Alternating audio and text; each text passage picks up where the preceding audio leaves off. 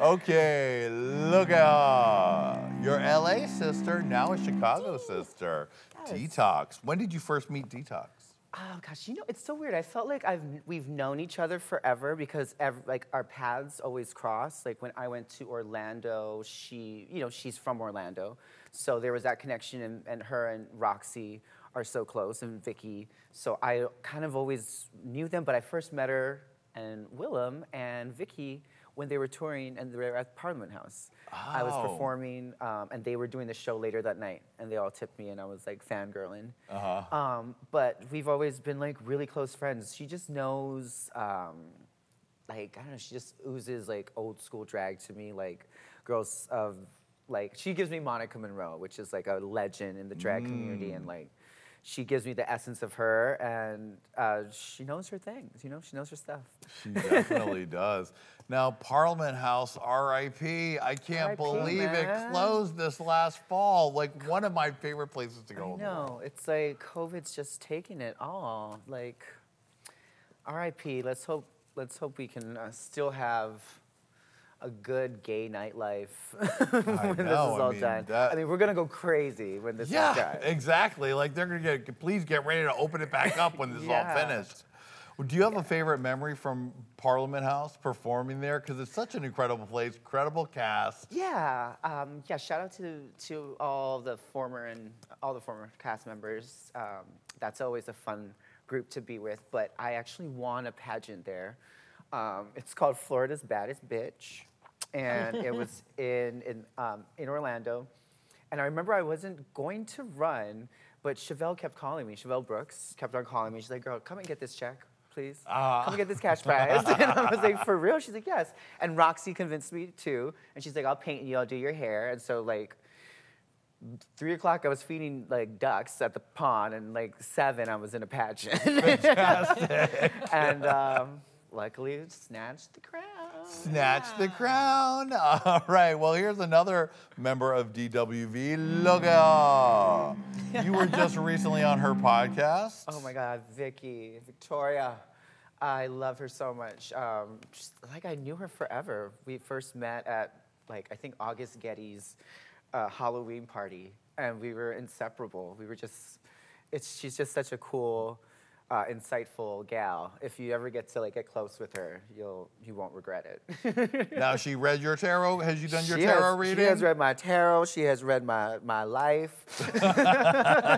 She read my shoes once. No.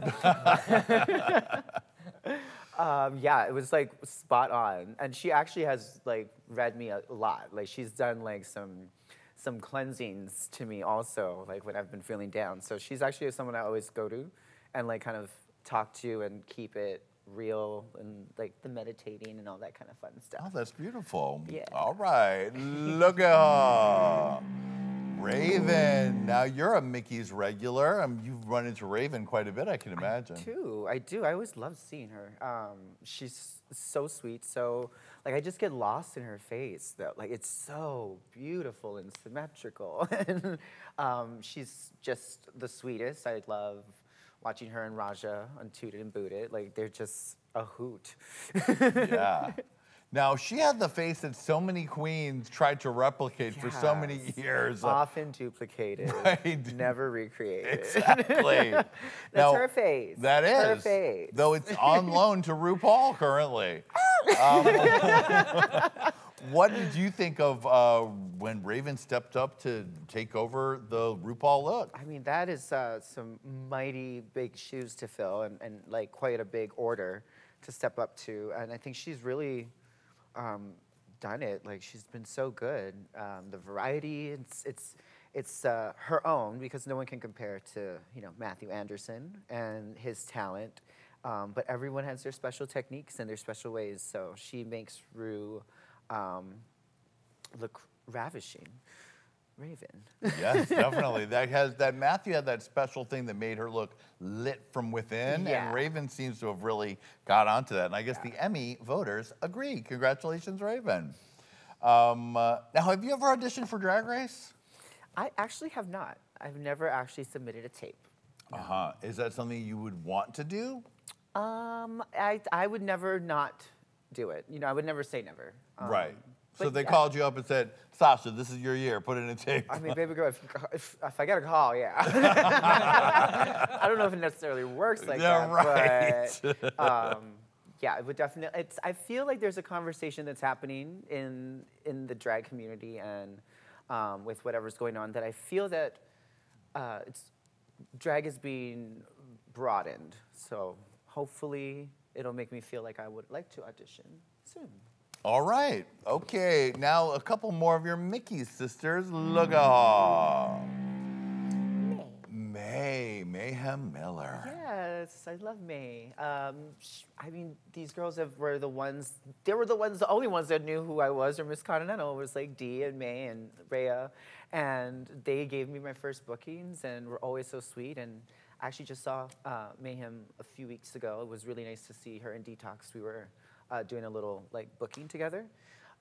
We have the same taste in music. We love the same songs. We often do the same songs, so we always have to check with each other. But yeah, I love my girl. Now, I bet you guys love to have a cocktail together from what you've been telling me on this show. I mean, yeah, duh.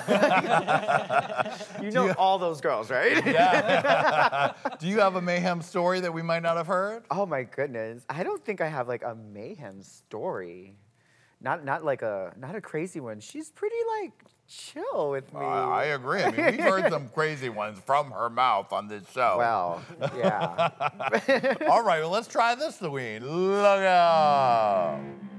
Oh, Morgan McMichaels. See, now you're trying me because you know I got some shady stuff. Yay! Oh my gosh, Morgan. Let's see. What's so funny? I mean, Morgan in general. Yeah, I mean, she's someone who really seems to always support the local girls. She has. And really has made opportunities for people to perform. She absolutely has. She's done it for all of us, actually, especially like the trans girls and the drag pageant girls. When they come to town, she makes sure to like set them up, which is always great when you come here to LA. Like, you can do a cute little tour. And Morgan's is like always great, always good people out there in Riverside and Palm Springs and over here at Mickey's.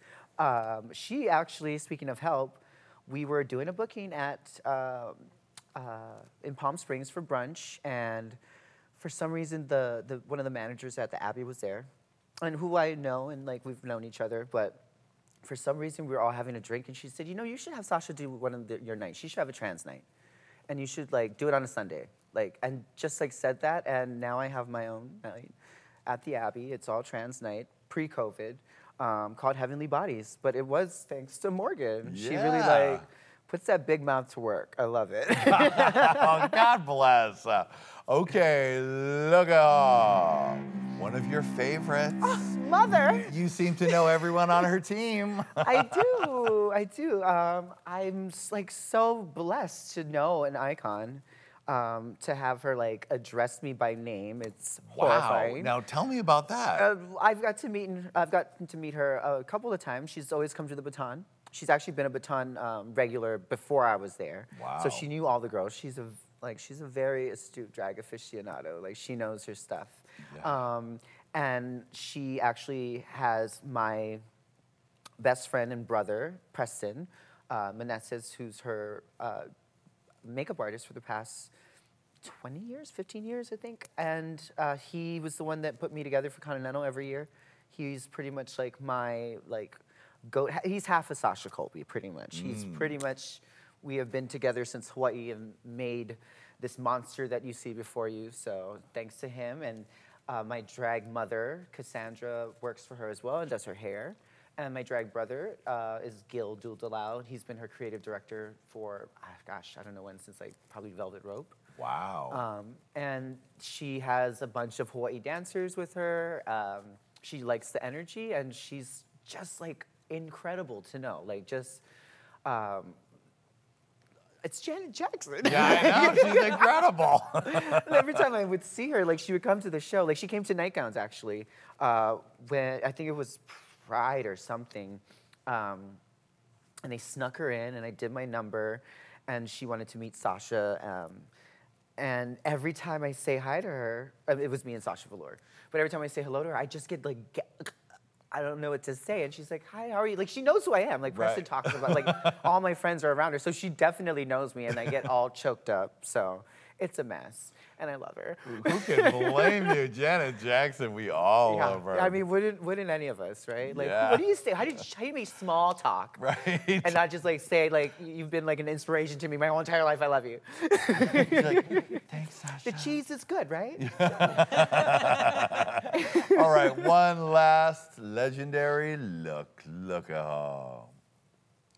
Our own Lady Red. Now, you've worked with her so many times over the years. I have. I miss her so much, and it's definitely, like, you can feel her not here, but you can feel her here, but you can definitely feel her absence, like how fun the show is and stuff. And I absolutely miss her. I remember seeing her, like, most recently pre-COVID, seeing her, you know, at Fiesta, doing the door, like just being the girl at Foo Bar, and always just giving her a good hug, and just seeing her makes your night feel like great, makes you feel good, and I miss her so much. I know, walking down the street of WeHo, they were like passing every place that she used to work at different times. Yeah. Like, God, here and here and here is really, really. And that was the main thing about Lady Red. She was never stopping. You know, she was gonna get it all hers. That's right. She always did it. She always had her hustle on. Yeah, she sure did. That was very admirable.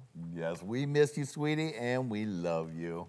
And we love you too, Sasha. Thank you so much for being here, doll. Oh, I love you too. Can't wait to see what you're going to do once we finally are all locked and let out of prison. Oh my gosh, watch out, y'all.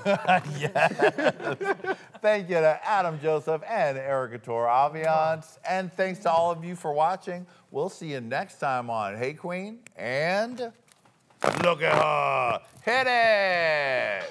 Look at her. Look at them. Oh, there they are. Now look at her. There's Sasha Colby. She's giving it, sweetie. We love her. Look at her. Bye, baby. See you next time. Now, camera, get out of here.